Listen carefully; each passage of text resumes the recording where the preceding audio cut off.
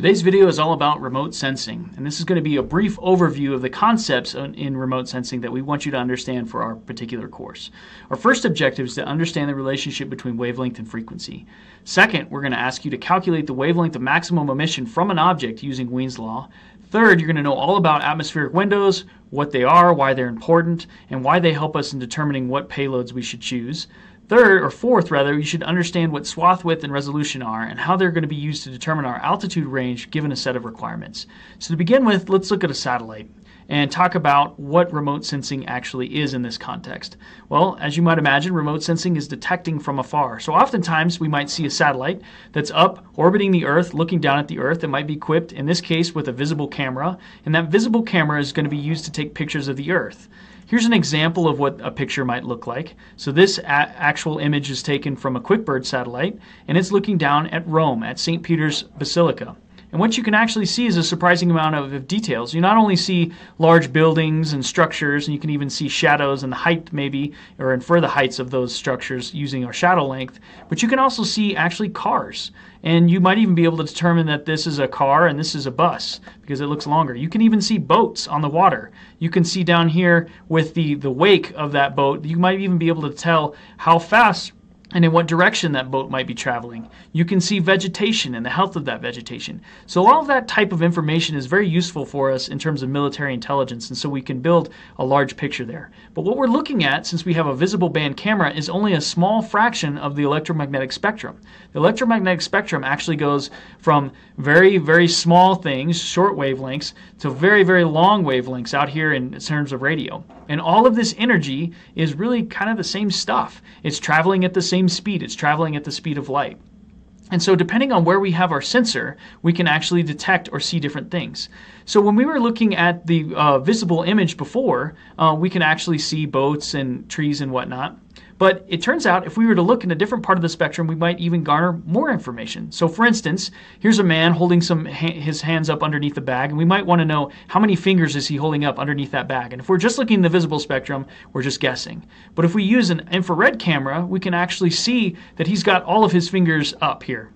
And so that might be an important bit of information that we could exploit. However, we do lose some information. So while we can see how many fingers he has up underneath this bag, we can't see where his eyes are looking. And so that might be something that we would trade for our particular experiment. So every object that's above absolute zero actually emits some sort of radiation. That radiation is going to follow the shape of a curve that we call the Planckian. Our sun is at 5,778 degrees Kelvin. So when we look at a visible band image, what we're really looking at is reflected sunlight off of multiple different surfaces.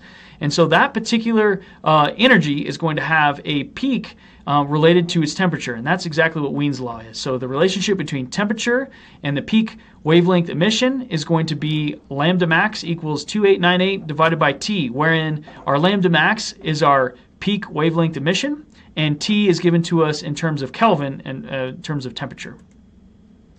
So not all parts of our atmosphere are completely transparent to all types of the EM spectrum. In fact, what we do see is that our atmosphere is almost completely opaque to things like UV radiation, which is great because that's why we don't get terribly sunburned from all of those terrible UV rays that come down through. Some do make it through, and those are getting closer to the visible portion of the spectrum. So the visible portion of the EM spectrum can actually make it completely through our atmosphere, and some parts of the EM spectrum can make it partially through the EM spectrum. Some of it is attenuated out.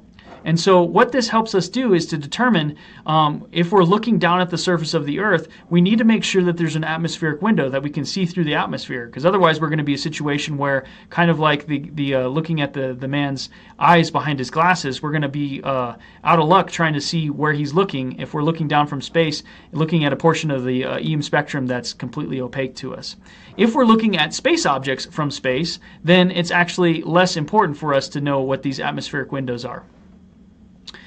Next, we're going to talk briefly about a relationship between frequency and wavelength. So frequency is the number of cycles per second of our particular energy, and wavelength is going to be the length of one cycle, measured from peak to peak.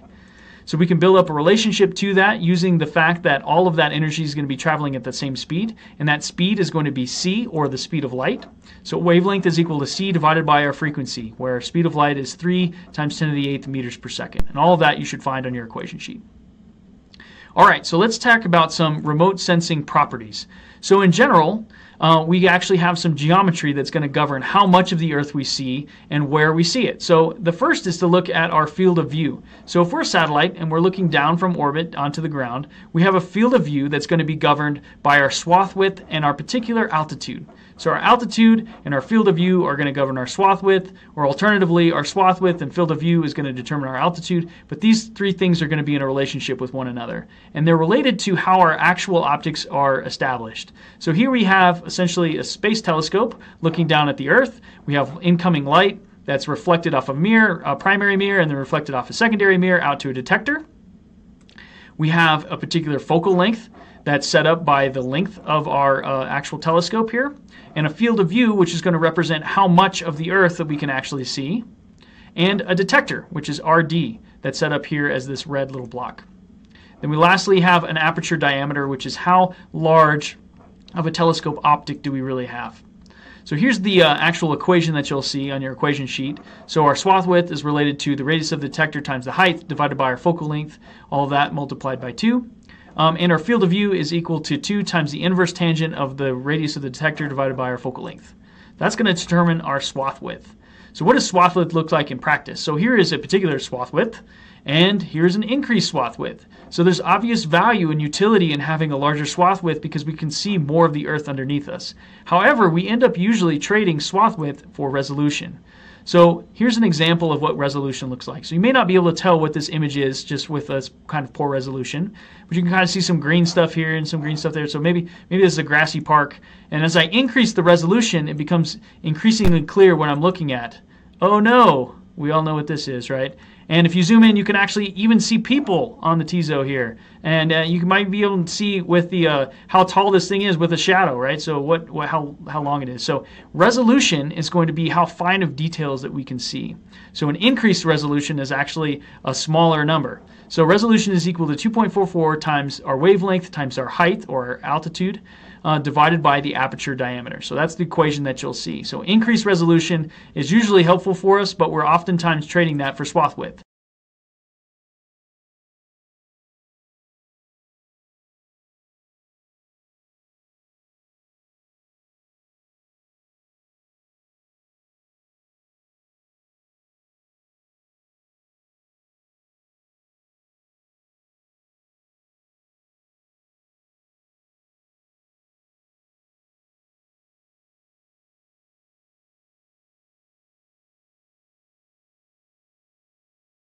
So let's talk about a little bit about what those trades would be in terms of our mission altitude for a particular experiment. This is exactly what you're going to have to do on your design project.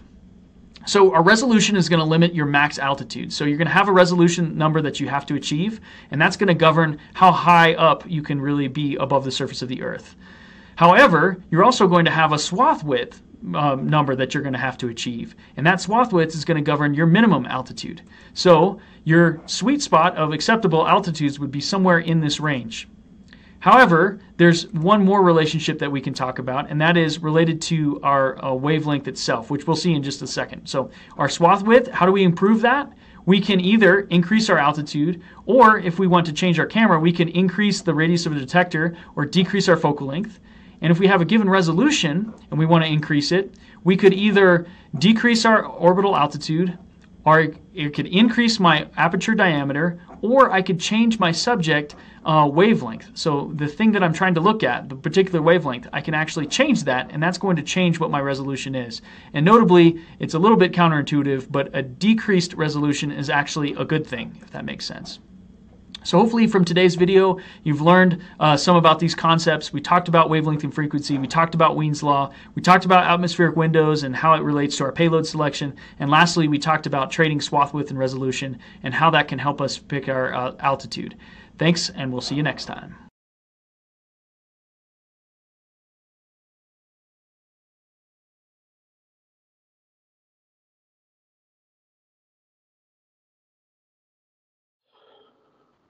When things get hot, kind of related to that, when things get hot, they start to give off heat if they get, or heat, they give off light if they're hot enough, right? So if you're three-year-old me and you see a red hot orange stovetop, you touch it, you get burned. I don't recommend doing that.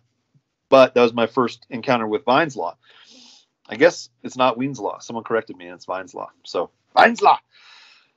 Glad I know how to say it now. But Vine's law says when things get hot enough to emit light, whether that's the sun or a red hot stovetop or something re-entering the atmosphere like a meteor, things that start to heat up enough to emit light will emit an amount of light that is the most. What do I mean by that? Well, take the sun, for example. The sun emits almost every, frequency of radio energy all the way up through gamma rays. And it's emitting that all the time. Like, it is not selective. But there are certain amounts of the EM spectrum that are emitting more than others from the sun. So, for example, the sun is, most of us would say yellow. It turns out when you get out beyond the atmosphere that's scattering out the green, the sun has a greenish yellow tint, which is kind of interesting to me. Like, I always think of the sun as that soft yellow, but it's not really when there's no atmosphere in the way. It's like a yellow green. But what that's saying is per Vine's law, per this law, the sun has a peak, like a most amount of emission in the yellow-green part of the visible spectrum. So basically, based on how hot it is, based on the temp of the sun, at that temperature, things emit in the yellow-green, evidently, right? So the amount of light that is the most prominent coming from that hot object, that wavelength is in the yellow-green. That's what Vine's law is trying to say. It's like, or for example, the hot stovetop is emitting in the red-orange like wavelength. I don't know exactly what that is. I was too busy with my finger being burned, but you've all seen it before. When that stovetop gets super hot, it starts to emit it's emitting in lots of different lights, but the part of the EM spectrum that's the most prominent that your eyes are picking up is orange, per Vine's law. So as a heads up, wavelengths often get measured in micrometers, which is times 10 to the -6 of a meter. And temperatures are measured in kelvins. And that's going to be pretty much throughout the whole course. But okay. So let's dig in a little more to remote sensing per se. So how does a camera work? Well, actually, I'm not that familiar with how cameras work. I own an old Sony digital camera, because back when I was a cadet, if you wanted to take a picture of something, you actually needed a camera to do that. And it was like a really fire gift from a family member to get a little digital camera, because then you could go places and take pictures of stuff. Because why? Well, the flip phone that I had did have a camera, and it was like 3 pixels by 3 pixels resolution. It was terrible.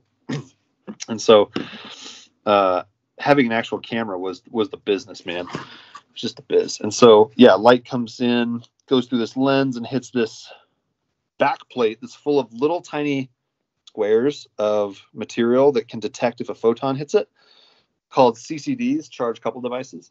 Really, really cool. Like, that's the fundamental of a digital camera. I mean, back in the days of film, this was actually an exposed piece of film, right? So like, you would, the lens or the shutter would open temporarily and let some photons through, and that would expose the film. So anyway, but digital cameras don't do that. However, all of them have kind of the similar properties here. So let's say this is our satellite with a camera inside. We can even give it, those are really pitifully small solar panels, but whatever. It's our little satellite. It's got this big old camera inside. Okay. There's a few definitions we need to actually get out of the way. So the first is focal length. So the distance between where it enters the lens and where it hits the back plate is this thing called focal length. So focal length, like a longer focal length, has effects on your camera. Again, like, I'm not an optics guy by trade, but it can affect how your camera takes pictures. Obviously, the longer your focal length is, the longer your satellite has to be to try and fit all that in there. And another thing you have to kind of care about is the diameter of this aperture, right? And so if you were ever a kid like me, you would get a straw, for your drink at McDonald's, and like hold it up your eye and like look through it. Like, oh, it's like a little tiny little tiny slice of the world you can see through a soda straw, versus if you did the same thing, I guess I was a goofy kid, but like with a roll of wrapping paper, once it's done, after you're done like sword fighting your brother with it, which is fun, you look through it and you can see like a bigger soda straw, right? So the width of the soda straw end to end is the diameter of the aperture. And that actually matters a lot, right? Because like if you have a little tiny aperture, like the McDonald's soda straw, you can only see a small slice of the earth. And maybe you want to see more than a tiny slice of the earth, man. Like you launched a satellite to space, you probably want to see a lot.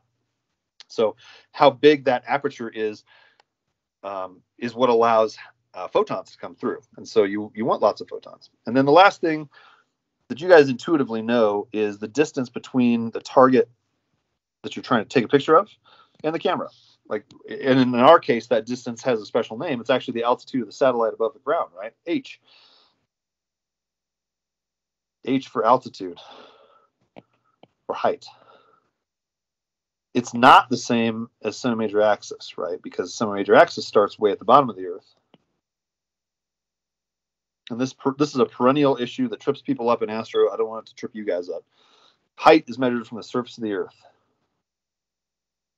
Centimeter axis is measured from, way below the surface, right from the middle of the Earth. Okay, so those are some kind of properties of cameras that we're going to give you in the design project. Like, hey, camera one has a focal length of this and an image plane of this and a field of view of this. And I've got a slide here for field of view, so I'll show you that in a second. But you're going to need to see which of those properties works best for you for the mission that we have and for the altitude that you pick. So here, as a good segue, are some parameters that you have to take into account. The customer in the design project and the customer in the real world will say, look, I want to see an amount of the Earth that is X kilometers, however many kilometers across. And that term is known as swath width. So for example, let's look at our USAFA North Korea picture. Just kidding.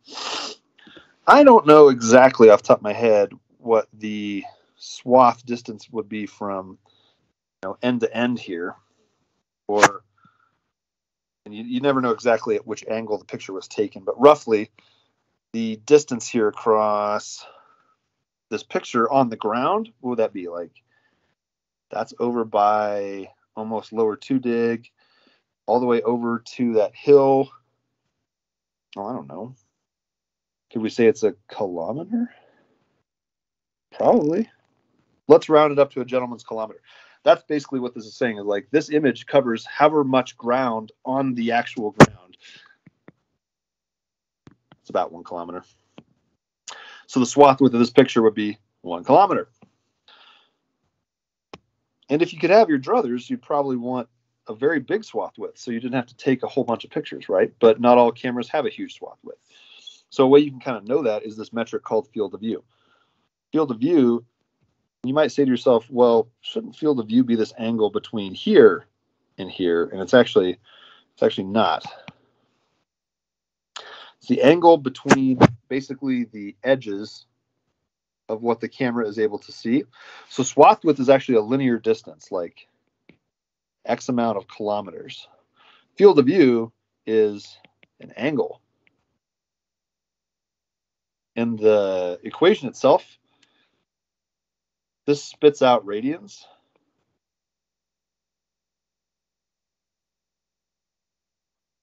And so you have to convert it to degrees if you want it to not seem like an insanely small number. All right, so again, swath width is that distance on the ground, linear distance that an image covers. And then field of view is the angular kind of way of describing that. Like, what's the width of that cone angularly end to end in radians, and then you convert it to degrees.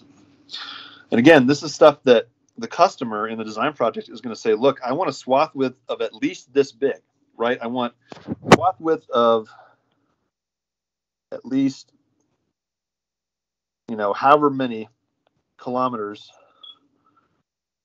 I was going to say big, we'll say wide. Bigger is okay.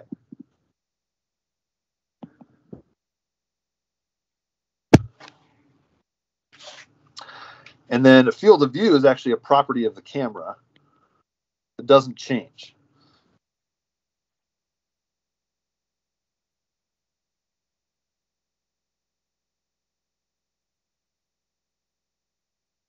Okay, I'll show you how all that ties in here. Okay. Next thing is resolution that we're going to talk about. And this I really want to pause on and make a distinction between how usually people think about resolution as far as cameras go and how the space bubbas think about resolution, which is somewhat different. So in the commercial world and the civilian world, you know, you go to the Verizon store, the AT&T store, or if anyone has that anymore, or Sprint, I don't know if it has Sprint, whatever. You go to the phone store and you're looking for a new phone. And the dude sidles up to you, he's like, well, I don't know if you've seen the Samsung Galaxy Note Extra Plus Mega 7. I don't know what they're called. It's got a 17 megapixel camera. And you're like, okay, well, that sounds like a lot of pixels. But what he's describing is basically how precise is that charged couple detector. He's like, how many little CCDs did we squish into that backplate for the phone camera? In the business, we don't really think about it like that. We think about it resolution as, I'm going to try and write it here and I'll explain it. We think about resolution as the distance between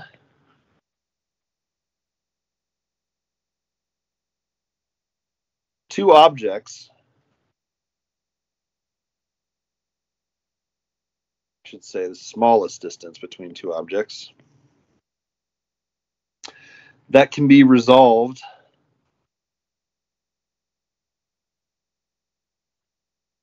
as distinct, which is to say two separate things. All right, so check this out. In this picture of what I think is a stadium, maybe one of you guys knows which actual stadium this is. I don't off the top of my head. This lower picture here. I can tell there's a huge building there and many buildings adjacent to it that are attached. What are some of the smallest things that I can pick out with my eyes? Well, let's see. I can see down here, these little hashes look like cars. And if you zoom in, like I can tell that those two cars are two separate things. But let's see, like I don't know what this is. Those objects start to blend together into one blob. So you're like, okay, the resolution of this picture looks like whatever this distance is, I can at least resolve those two objects are the same thing. It's probably like, or sorry, there's two separate things. And so I can probably say this is a resolution of like between 1 and 2 meters. Right. So in the business, there is actually a mathematical way to describe this. But for you guys, I just want you to understand the concept. Resolution is not what you think it is when you go to the Apple store or the iPhone store, where you're describing a number of however many pixels are crammed into an image. It's not that way for resolution for images we take from space. And this is where I go to my Maxar example. See how they say that, hey, Maxar is not offering you imagery that's 10 million megapixels. They're saying introducing 15 centimeter HD. What does that mean? Well, what they're saying, let's look at the example they give. Looks like there's a whole bunch of ships in port here. And you can just about tell if there were basically, what would you say, tennis balls lined up on the deck, you could tell that each tennis ball was an individual thing. There's not. There's little like hash marks on this deck. Looks like a helipad on the back of a ship. I wonder if it says where this is. That would be interesting, but they just give an example. Okay. Anyway, so I guess what I'm trying to get at is in the business of satellite imagery, the way we describe resolution is in little distances, right? And smaller is going to be better for that. So let's go back to my slide deck. Smaller resolutions are better.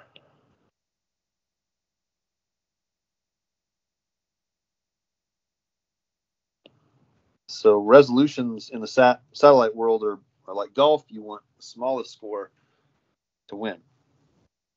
Okay, keep pressing here. So what are the knobs you can actually turn to make your resolution better? Well, just like a camera on Earth, if you're taking a picture of somebody down the hallway during a hall brawl, the closer you get to the person, the better the picture is going to be. And in the in the satellite world, that's the same as decreasing the altitude of your satellite. And really, you're not going to have the option to do that on orbit. You need to choose the altitude that's low enough or high enough before you launch and then launch into that altitude, right? And then also you could just get a better camera, right? Like that's that. Increase the aperture diameter, take in more pixels, have a more dense CCD array, stuff like that. And then you could also change the wavelength you're trying to sense at. So a lot of cameras will say, look, our camera can detect between, and I'm making this up, but like, for example, 0.1 micrometers all the way up to 2 micrometers. And just the way that the camera is built, any wavelengths outside of that will start to not give you as good of a picture, right? It'll be degraded. You'll start to lose colors that you expect. And so you want to make sure you're sensing and, objects that are emitting light or reflecting light in that range if you're going to use that camera, right?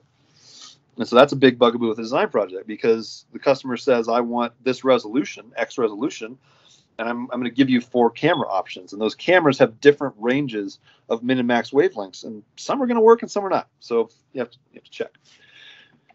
And then when it comes to swath width, really the best way to improve swath width is to get farther from the earth, right? For swath width, bigger is better.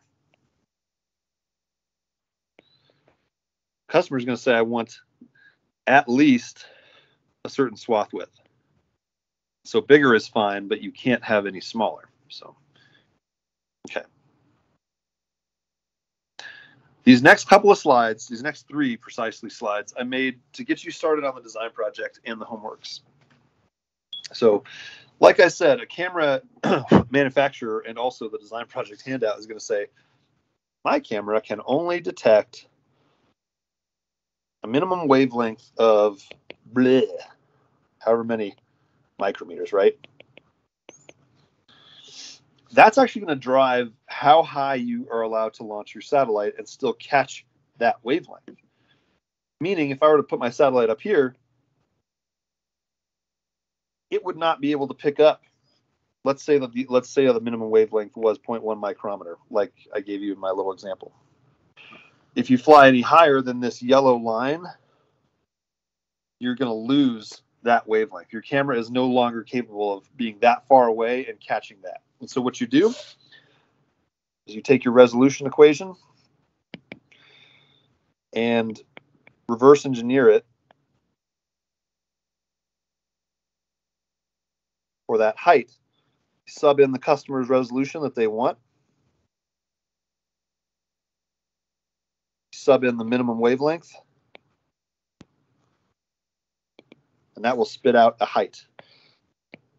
And as a quick side note, let's see. Let me actually bring up. Where's my equation sheet? We're on the front page of the equation sheet, in kind of the upper right side under remote sensing payloads. There's your field of view equation resolution. So what I'm trying to say with minimum wavelength and max wavelength is this. This equation right here is what you're going to reverse engineer to get a height. So the max height that you can fly your satellite at and still catch all the wavelengths you need to catch. Let me shrink this a little bit. Is going to be driven by resolution and minimum wavelength. Okay.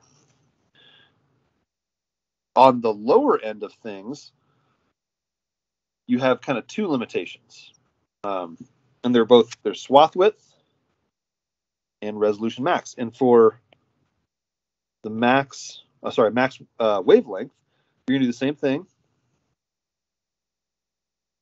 Reverse engineer resolution equation for height.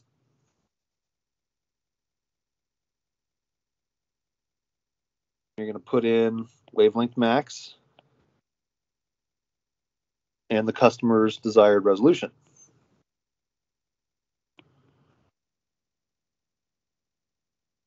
I apologize for my penmanship. Okay, so there'll be a height at which lower than that, you're not going to be able to pick up the max wavelength of the camera. And also, swath width is going to drive some restrictions here. So the customer, like I said, is going to say, hey, I want a certain width of the Earth for each snapshot that you take. And if it's any smaller than that, I'm not going to buy your satellite constellation. So you're like, oh, I do want you to buy my constellation. So what you want to do is take, for swath width, you'll take the customer's desired swath width that they give you. And you will reverse engineer swath width equation to get a height out of that. I really meant that to be an arrow, but I don't think that turned out so hot.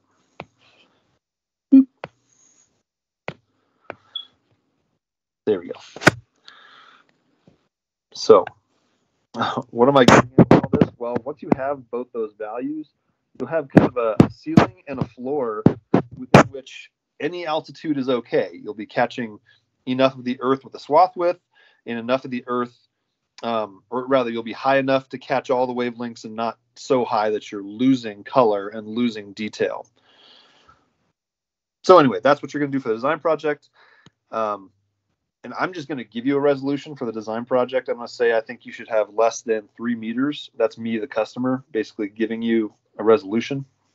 We'll go over it again on Friday, but okay, I'm just about out of time, and that's good because I'm straight up out of slides.